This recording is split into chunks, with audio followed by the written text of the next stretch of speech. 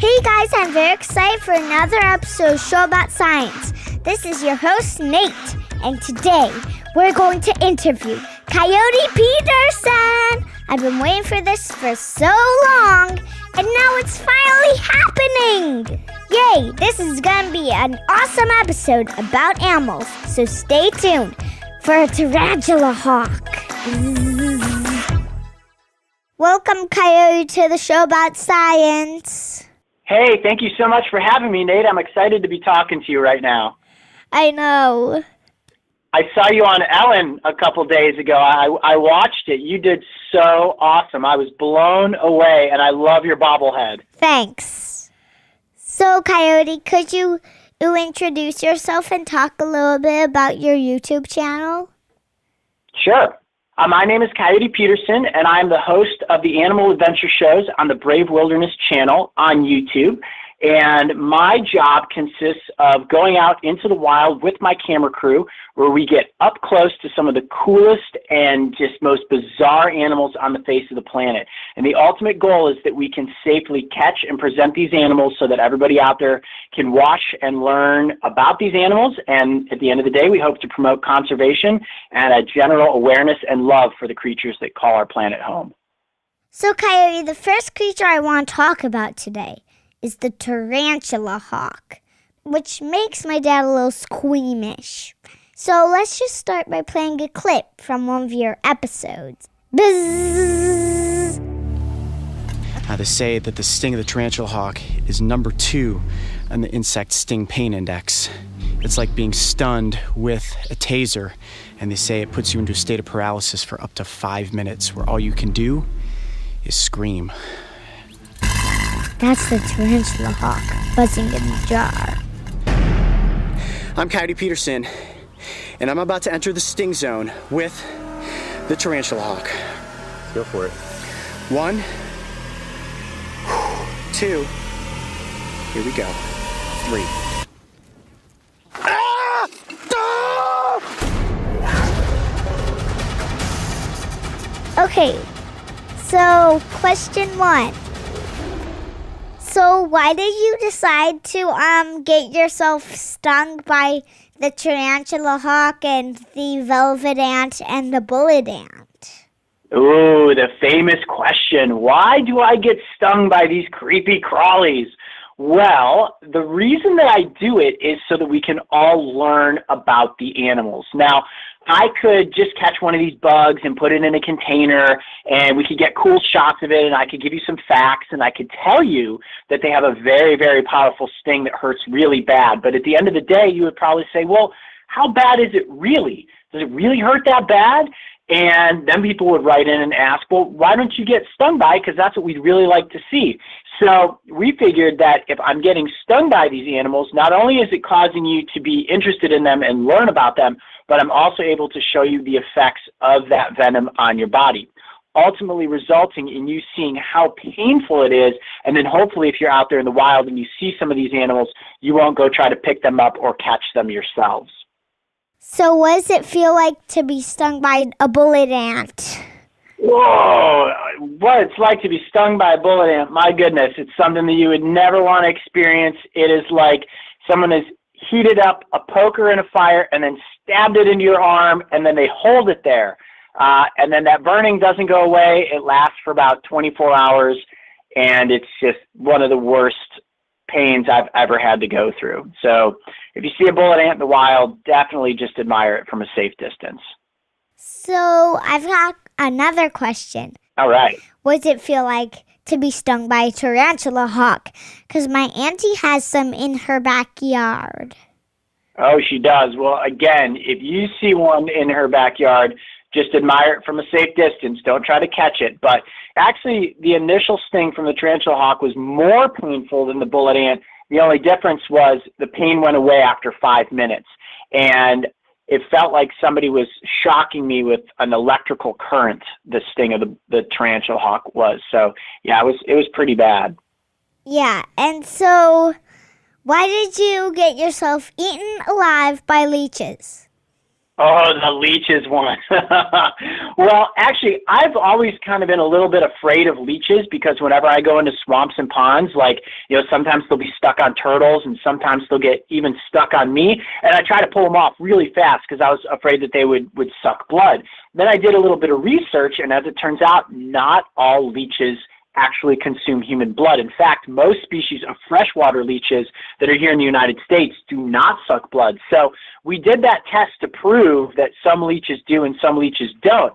And what was interesting about that is that when those leeches adhered to my arm, they have these little suction cup mouths, and they actually secrete what's called an anticoagulant, which causes you to bleed more, and also a numbing agent, which causes you to not be able to feel the fact that they're biting you. So I didn't feel anything at all when they were drinking my blood. And then, of course, because of that anticoagulant, when I took the leeches off, that went into my arm, and that's why I was bleeding so much after the fact.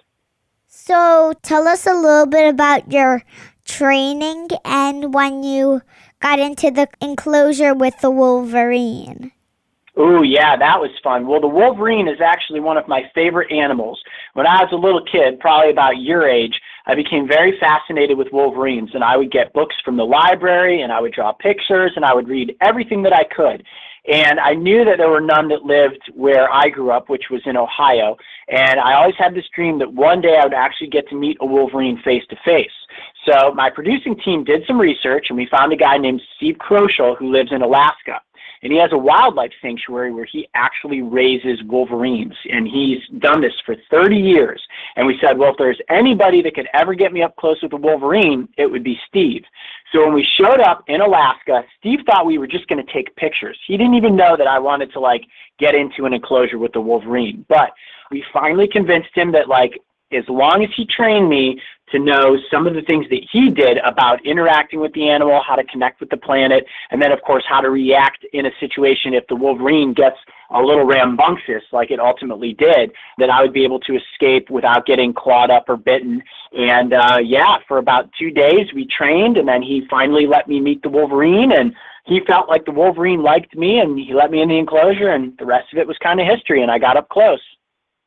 So there's another video that you did from Steve Kroschel's Wildlife Sanctuary. Let me play a clip from that episode. It's awesome and slobbery. So I've got these carrots, and I'm going to open a door, and then you just offer her a carrot, and then you should kiss her on the nose. This is very important. If she's not kissed, she'll feel like you don't like her, that she's not attractive, etc. You're asking me to kiss a moose? Yes. Kiss. See, now I'm talking to her. Now it's not exactly a juicer. You got to go a little bit slower. Oh, I see that. Here, try one this way. She likes it. Don't let her pull your teeth out, though. Out of my mouth? Yeah, she'll pull your teeth out if you got it. When she gets a little bit. There you go. That's perfect. Do it again. That is nose to nose with Get in there. Get in there. Her neck is only so long. Oh, I got moose slobber all over my lip. That's all right. It's all organic. You guys got to try this. Can the crew try this? I don't know, but got to get closer. One more. There. So, why did you kiss a moose? Why did I kiss a moose? Well, that was another thing, that we did at Steve's sanctuary. And on our last day of filming, he said, we had filmed some stuff with the moose earlier on in our time there, just some B-roll shots, which I'm sure are just, shots of the moose in its enclosure. And then Steve told us that Karen was the moose's name, that she was able to do this really cool trick that if you fed her carrots, she would kiss you. So he saved it for the last day, and the last piece of content that we filmed was myself and Mark and Mario and Austin all getting to feed carrots to a moose and then getting to kiss the moose at the end. And I just did it because I thought it was going to be an interesting experience, but it was really slobbery and squishy. Okay, so I've got another question. I'm ready. So tell me a little bit about the episode about snapping turtle versus snapping turtle. Oh, the alligator snapping turtle versus the common snapping turtle? Right. That one? I was going to say the U.S. snapping turtle versus the European snapping turtle. Oh, gotcha. Well, we didn't do one that was a European snapping turtle. I think you're probably thinking of the alligator snapping turtle versus the common snapping turtle, because those are the two very distinct kind of snapping turtles that are in the United States.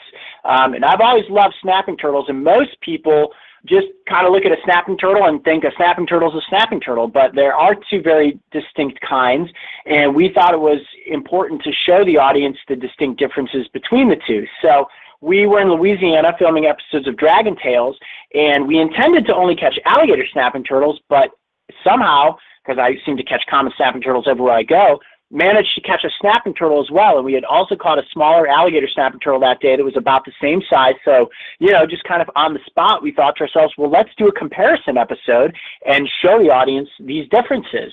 And the episode did really well, and it actually inspired us to do a number of other comparison episodes like centipede versus millipede or alligator versus crocodile. And we're actually in the process of getting ready to make a sea star versus a brittle star episode.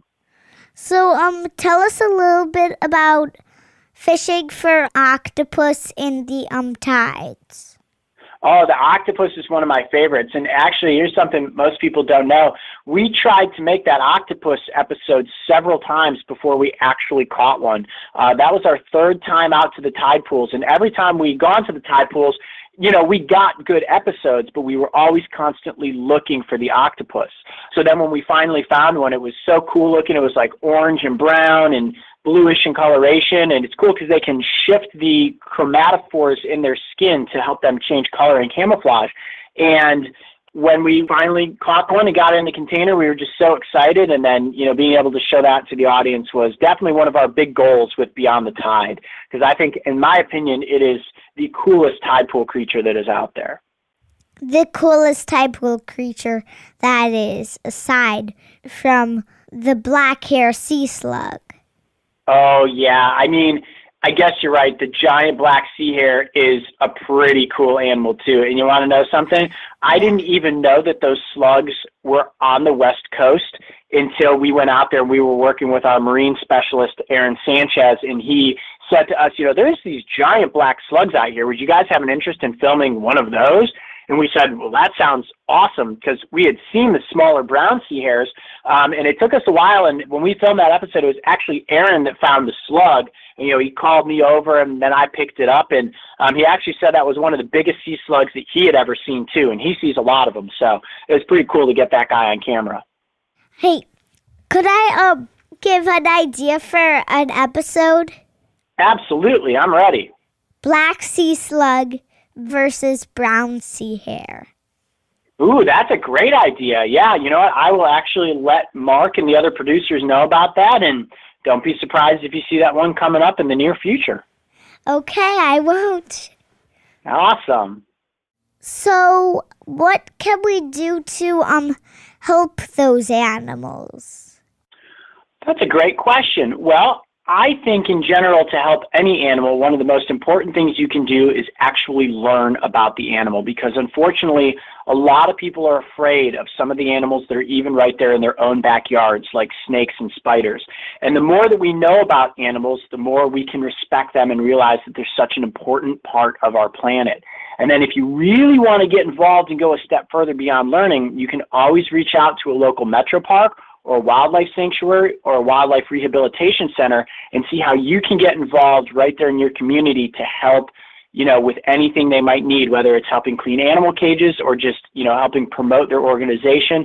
And all of those places are so important for the animals that are right there around you, because it's these people running these sanctuaries that are helping these animals return to the wild if they're ever injured. So between education and rehabilitation and just promotion of these places, I think those are some of the best things you can do to help all the animals that are out there. Thank you for being on the show, Coyote.